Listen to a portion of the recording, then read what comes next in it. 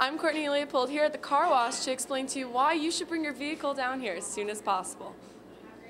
The car wash is super busy. Noel said that he's elevated his staff levels, so you will be expected to get in and out in 15 minutes.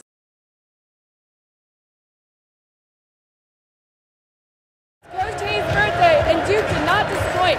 In the final seconds, Duke beat Virginia 63-62. Freshman Brandon Ingram put up multiple three-pointers, and it was a phenomenal game. Now that the snow and ice has finally melted and the weather is pretty much back to nice, Will Craig and the boys of the Wake Forest baseball team are back for their 2016 season.